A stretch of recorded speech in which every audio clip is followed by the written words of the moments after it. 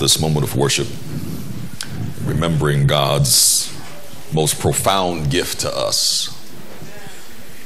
For indeed we serve a God who, while empowered to create this vast universe, chose with his own unique abilities to fashion this world for us, and indeed with God's own hand scooped earth together, made it in his image, and blew into it his own breath. And generations later, here we are.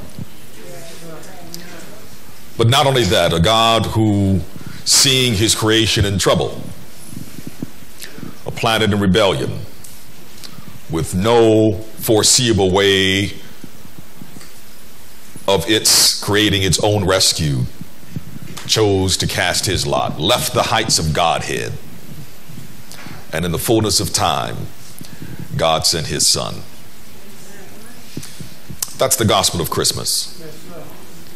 I'm delighted to be here along with my family here at the Blades, the small church with the big heart.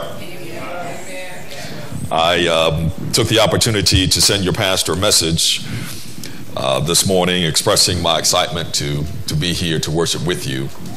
And I want to encourage you, of course, don't get weary of praying for your pastor. You know, the Bible says the promise is that the effectual, fervent prayer of a righteous man availeth much. In other words, the fervent prayer of the righteous is effective. So don't get weary in well-doing. I greatly esteem your pastor. We had the privilege of working together, preparing for camp meeting. And when you're at camp pitch, you have an opportunity to kind of rub shoulders and share your passion for ministry, as well as to kind of see what sort of character you're made out of, you know, because as pastors, we typically have rather sedentary jobs oftentimes. We're sitting a lot, and so camp pitch gives us an opportunity to kind of reacquaint ourselves with nature and the dignity of manual labor. And Noah and I struck up many a conversation. He has a passion for the Word of God and for his people. And I was encouraging him. You know, the Lord has a strange way of bringing out of very uncomfortable situations a unique blessing. And it is my firm belief that God has a unique blessing and testimony for your pastor. And he's going to bring him through this. And I was particularly struck when I learned of his malady, of how grave an illness it is. I remember early in my ministry, we lost a young man in Newport News because of a similar failure to diagnose it in a timely fashion. And so God has already been merciful. But we believe also that God is faithful and will bring him through and will increase his strength day by day and return him to you. That is my prayer. I'm excited to renew my relationship here at the Bladensburg Church. It dates back well over 30 years ago when I was a teenager. First had the opportunity to come here with Pine Forge Academy Choir. A tradition which I'm delighted to hear continues. My sons were kind of excited to learn that we're coming here because they were just recently here also with the choir. So I'm very, very pleased that relationship continues. But you know, God is good. You know, it's always a particular delight to come. Wherever I go, I'm always seeing familiar faces, and the Drew family, of course, and the Cantu family, et cetera. It's wonderful to see you here at the home church and to know that God is doing a mighty work here. And I want to just encourage you. You know, you're part of a sisterhood of churches. When the D.C. area ministerium, the Collegiate of Pastors, learned of Pastor Washington's illness, at least the graveness of his illness, we committed collectively to make sure that his church family will be taken care of, that your pastor wouldn't have to worry, that every Sabbath one of us is going to be here until he returns. And I want to reestablish that commitment to you and know that for us it is not some kind of chore or errand. It is a privilege for us. It's an honor for us. And we're delighted to share in this moment with you. We ask a blessing upon God. It's Communion Sabbath. As such, I have chosen not to test your forbearance. We will have a brief but insightful look into Scripture this morning, if that's all right. We have already shared together the primary text, which is for me in the Gospel of John, the 3rd chapter, those wonderful verses of reassurance in the 16th and 17th verses of the 3rd chapter. For God so loved the world that he gave his only begotten Son, that whosoever believeth in him should not perish, but have everlasting life. Why? For God sent not his Son into the world to condemn the world, but that the world through him might be saved. Let's pray together. We thank you, Lord, for these poignant reminders of a God who loves us, a God who provides for us, a God who redeems us, and a God who has promised to return for us. And we ask now that in these next few minutes, as we open your word and seek to find inspiration and comfort, that the Holy Spirit would minister to us as only the Holy Spirit can, and give to each of us that which we need. Gladden our hearts, water our souls. We ask it in Jesus' name. Amen. I'm going to invite you to turn to yet another gospel, the Gospel of Luke, and to review with me in the 1st chapter a story which is, on the one hand, familiar, and yet is still powerful with its ability to inspire.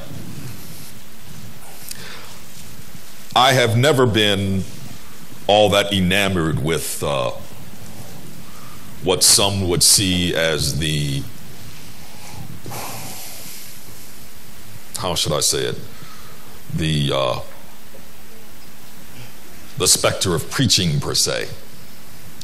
I believe that there is power in the Word of God, and in the simplicity of the Word, regardless of who we are, what station in life we find ourselves, if we take the time to earnestly read it and to allow it to sink in, the true power is found in the Word, not in the person of a preacher.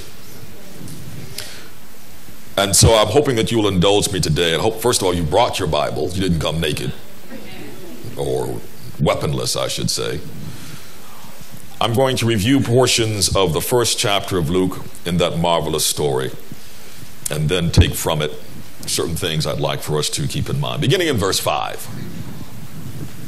The Bible says, "There was in the days of Herod, the king of Judea, a certain priest named Zacharias, of the course of Abiah, and his wife was of the daughters of Aaron, and her name was Elizabeth. And they were both righteous before God, walking in all the commandments and ordinances of the Lord blameless. But they had no child, because that Elizabeth was barren, and they both were now well stricken in years. But now it came to pass that while he executed the priest office before God in the order of his course, according to the customs of the priest office, for his lot was to burn incense when he went into the temple of the Lord." I'm skipping here now to verse 11. "There appeared unto him an angel of the Lord standing on the right side of the altar of incense. And when Zacharias saw him, he was troubled, and fear fell upon him. But the angel said unto him, Fear not, Zacharias, for thy prayer is heard. And thy wife Elizabeth shall bear thee a son, and thou shalt call his name John. And thou shalt have joy and gladness, and many shall rejoice at his birth. For he shall be great in the sight of the Lord, and shall drink neither wine nor strong drink, but he shall be filled with the Holy Ghost, even from his mother's womb. And many of the children of Israel shall he turn to the Lord their God, and he shall go before him in the spirit and power of Elijah, to turn the hearts of the fathers to the children, and the disobedient to the wisdom of the just, to make ready a people prepared for the Lord. And Zacharias said unto the angel, Whereby shall I know this? For I am an old man, and my wife well stricken in years. And the angel answering said unto him, I am Gabriel, that stand in the presence of God, and am sent to speak unto thee, and to show thee these glad tidings. And behold, thou shalt be dumb and not able to speak until the day that these things shall be performed, because thou believest not my words, which shall be fulfilled in their season. Dropping now to the 26th verse. And in the 6th month, the angel Gabriel was sent from God unto a city of Galilee named Nazareth, to a virgin, a young woman espoused to a man whose name was Joseph, of the house of David. And the virgin's name was Mary. And the angel came in unto her and said, Hail, thou that art highly favored, the Lord is with thee. Blessed art thou among women. And when she saw him, she was troubled at his saying, and cast in her mind what manner of salutation this should be. And the angel said unto her, Fear not, Mary, for thou hast found favor with God. And behold, thou shalt conceive in thy womb, and bring forth a son, and shalt call his name Jesus. He shall be great, and shall be called the Son of the Highest. And the Lord God shall give unto him the throne of his father David. And he shall reign over the house of Jacob forever, and of his kingdom there shall be no end.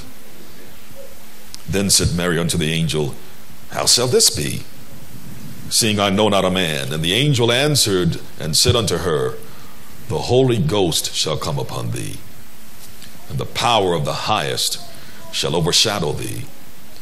Therefore also that holy thing which shall be born of thee shall be called the Son of God.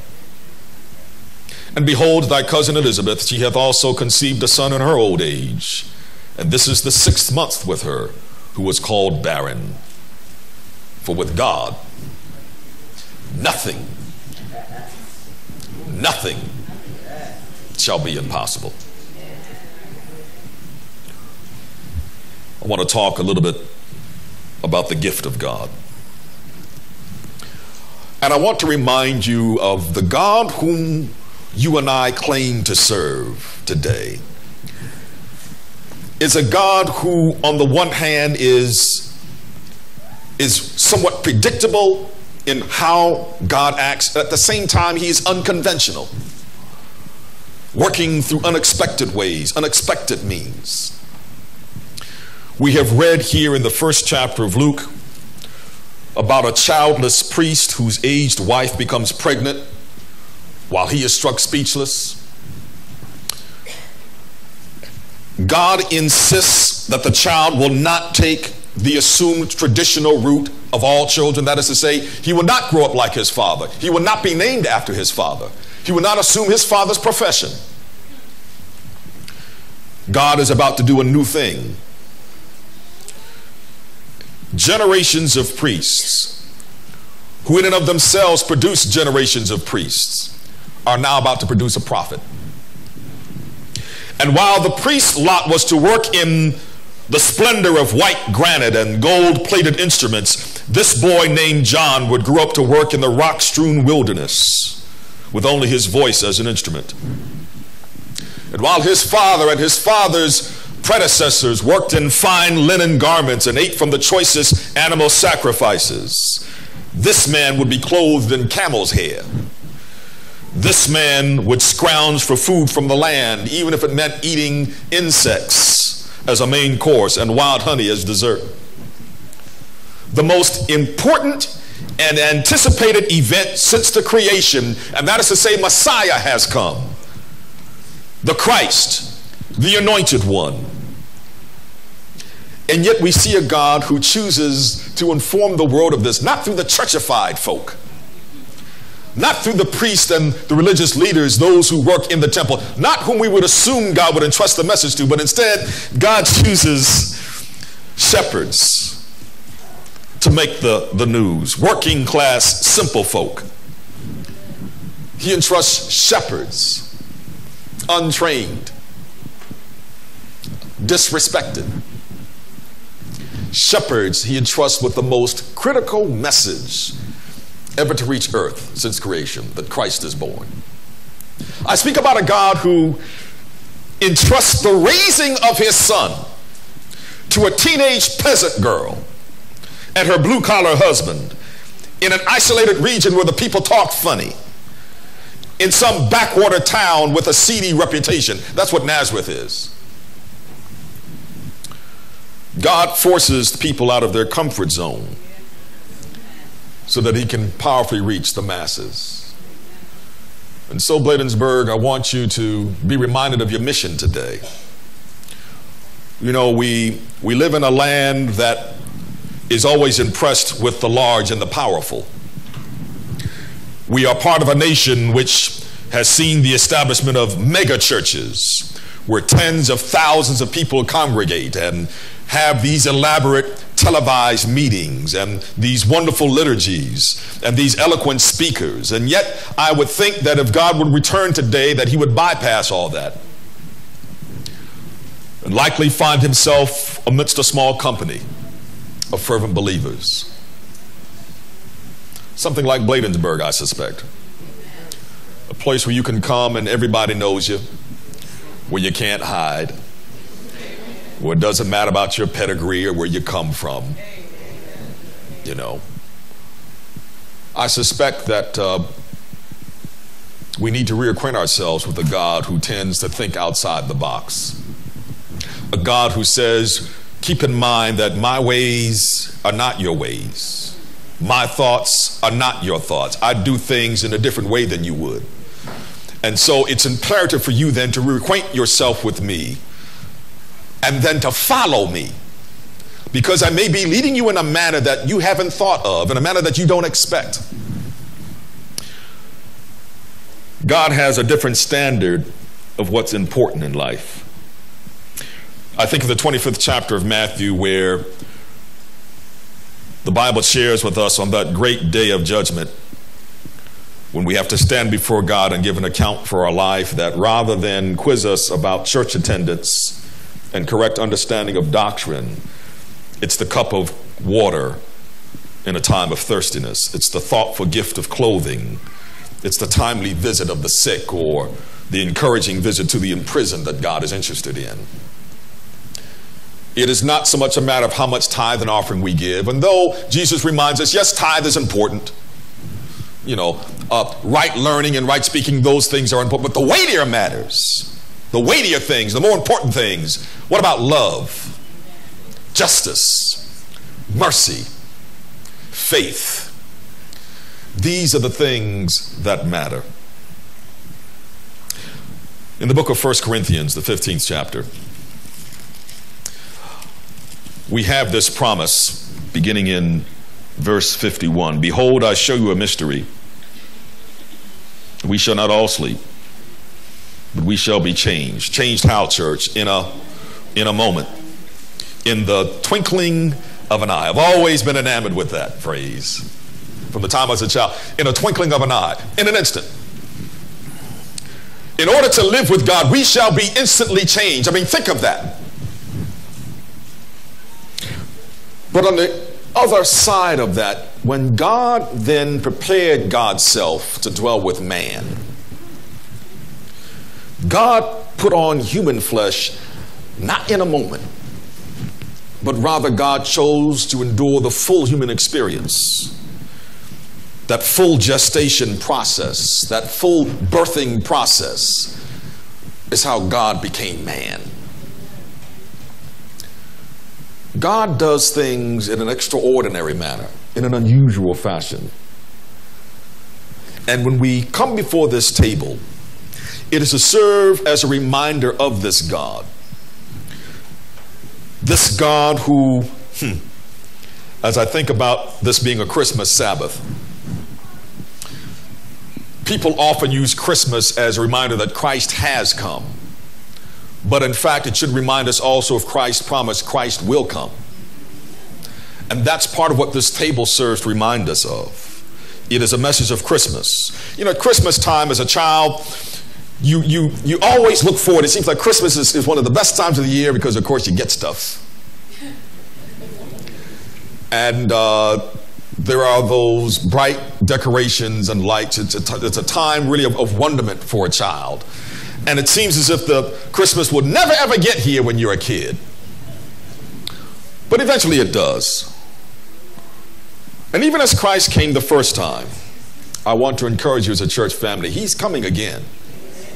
Oh, don't even trouble your mind about so much time has gone past, and it's always a fascinating time to hear how people have this discussion about the historical Jesus, whether or not he's truly the Son of God and where he was buried and what date.